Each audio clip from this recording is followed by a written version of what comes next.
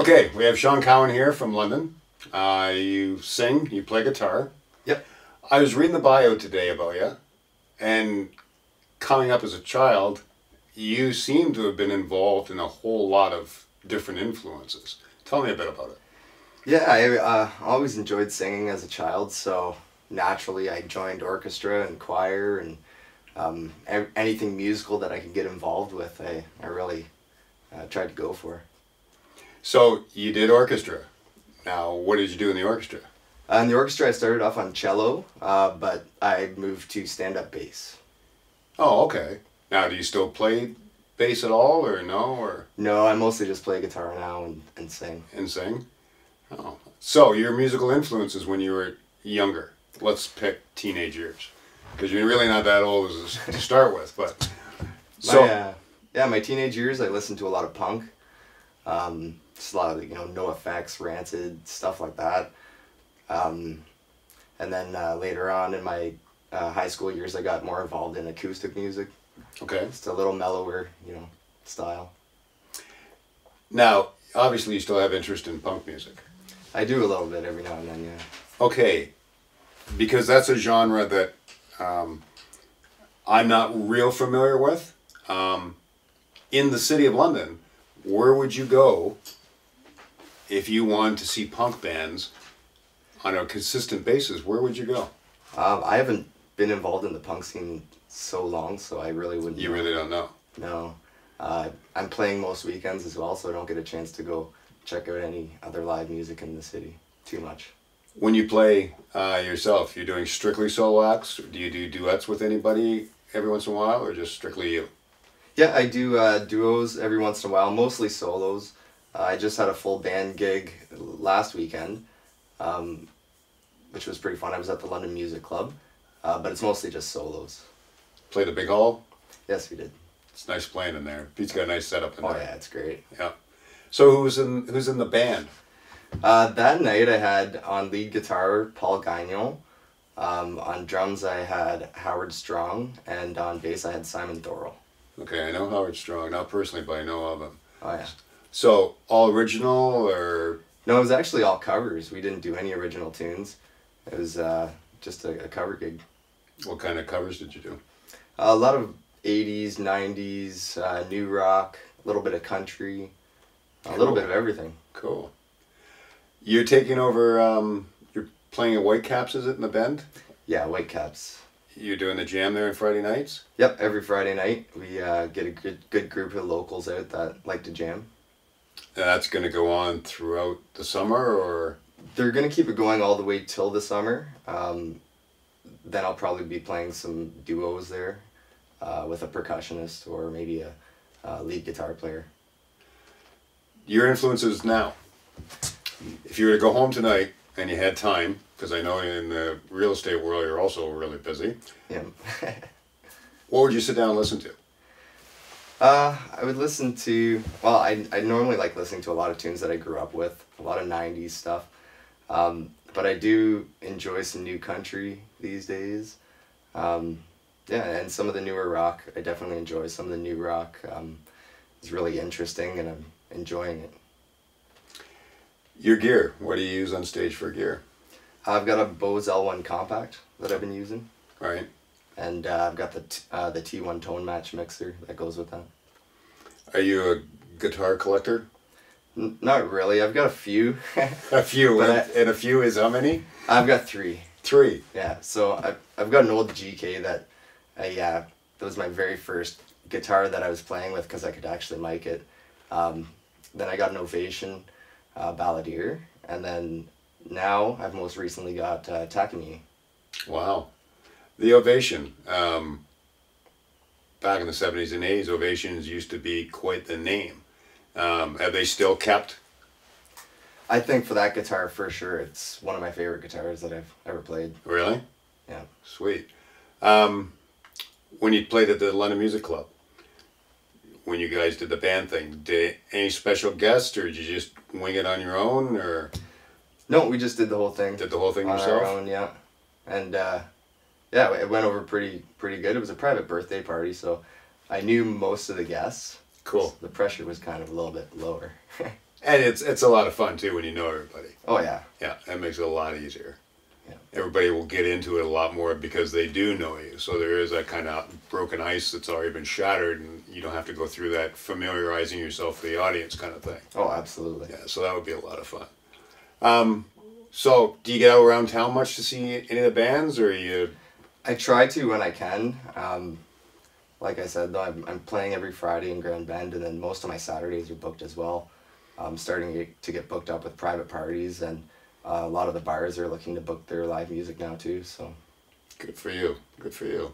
Future plans, future gigs coming up, future things that you want to do, whether it be gigs in town, gigs out of town. Summer's coming up, Port Stanley, Grand Bend. Yeah, all of that. I wanna get some gigs going here in town. Keep doing the Grand Bend thing. That's a lot of fun in the summer. I also want to look at maybe doing some recording this year. I've always had plans for that, but never gotten around to it. Basically just keep playing music whenever I can. It's a lot of fun, isn't it? Oh, it's a great time. You know, there's just no feeling quite like it. No, and it's great how, no matter what age you are, you can always get together with people and jam, and find a common ground. Yeah.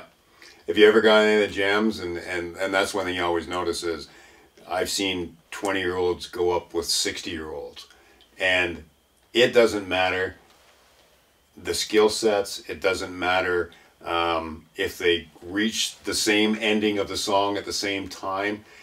You just sit there and watch them, and like they're just having fun.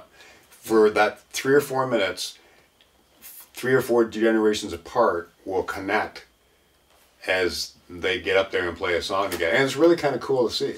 It's very neat, yeah. You know, and you make so many great friends in this community. Oh, definitely. There's so many cool people. A lot of people I've met, you walk into a club and they walk up to you and they say hi. They know you by your first name. You talk, and of course there's always the Facebook and Twitter and everything else, of course. But it seems you meet one person and it's like dropping a rock in the pond. It ripples out. You meet more people, you meet more people, you meet more people. So it's pretty cool. Yeah, I've definitely met a ton of people just through the music business, different bars, and especially the open jams. Those are the most fun. It's just, an unpaid gig. Basically, you're going to an open jam, meet some people, and have a great time. That's, it's amazing to make that connection. You find the bar owners in the city really good to work with? Yeah, for the most part. I mean, obviously, there's the odd one here and there that, they have their reputations for not being so kind, but for the most part, everybody's great to deal with. And you know what? I experienced something just recently where a patron in a club totally destroyed part of the club. Oh no. Yeah, so it probably is going to cost the owner of the club like $1,000, and you know what? There's no need for it. Like, if you want to go and have fun, that's cool. And we all, God knows, now I look at a beer and I get a hangover. But, like we've all gone out and had a lot of fun and maybe too much fun. But the bar owners, they're still business and still trying to make money. And I even felt bad myself. And it happened at one of our thing. It wasn't a friend of ours. It was an out-of-town thing. But you just kind of like, you're shaking your head like, why would you even do something like that? So I feel bad for bar owners when they're thrown into a situation like that. But like most the bar owners I've dealt with, I can't think of one who has been, really?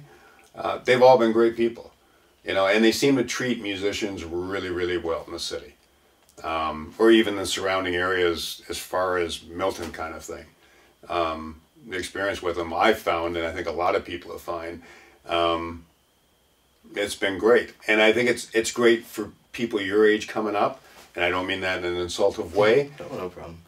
But you still got a lot of years ahead of you of playing music for people. Oh, I definitely hope so. And to be able to have a good rapport with the people who own these venues, it serves to your purpose. It makes the whole experience for you a whole lot better. Oh, definitely. Maintaining those relationships is so key to making sure that I got, gigs every weekend like I want. Your friends, what kind of music are they in? Do you hang around musician friends? Are they non-musician friends?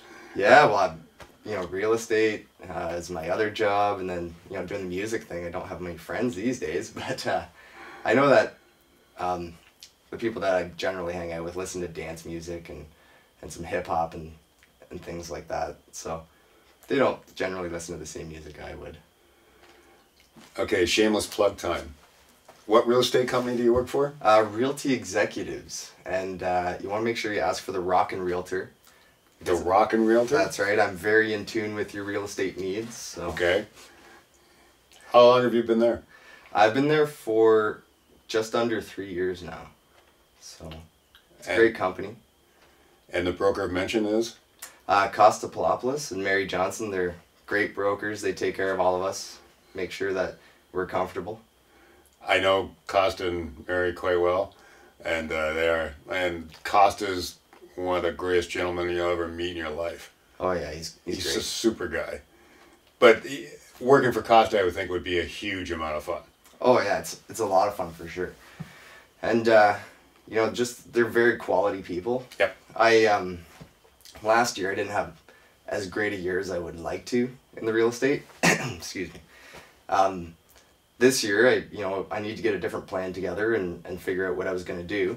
And Dan and Rachel Plakovich, they decided they were starting a team this year, and you know I believe Mary and Costa talked to them and got me involved in the whole thing. So you know we're really busy this year. We're 6 of us now. Sweet. Yeah, and it's going to be a great year for us. So just that whole thing, I really appreciate everything that everybody's done over there at Realty Executives. And it helps you out a lot too when you're not just kind of doing the backstroke by yourself, but when you're part of something a little bigger, there's that support system there that when you're kind of going, oh man. Definitely. Somebody picks you up and pushes you along. That's right, the accountability. Yeah. Rachel will laugh about that, the accountability coach. Oh. She's our in-house accountability coach. Oh, okay. No, Mary and Costa, they're great people, but so you're in good hands there. Definitely. Sweet. So between that, real estate, and the music business, you really don't have much downtime then? Not a whole lot, no. Sweet. Yeah. So any other plans, any other aspirations you have? Maybe try and go on vacation a couple times this year. Not a real vacation, like 2 days here and there, maybe do some fishing, but more than I got to do last year. When you go away, if you have the opportunity to go away, do you go check out clubs? Or do you just say, you know what, I need a break, I'm getting away from it? Yeah, normally when I go away, I go to a cabin, just out some lake, Normally it's our family cabin, which is about 9 hours away, and not very close to anything, so. Where is it? It's in Matachewan. It's about 45 minutes west of New Liskard. Okay. Yeah, it's pretty far up there. But we have a cabin on an island there, and a couple boats. Sweet. Yep. Very nice. Oh yeah. Solar powered? No, it's mostly propane powered. But no, but I think we have worked on some heating for the water for the shower kind of thing. Solar powered stuff for that, and I think as time goes on, more and more, we'll become greener for sure. Well, that's a nice place to get away to. Oh, definitely. Except for the 9-hour drive, but...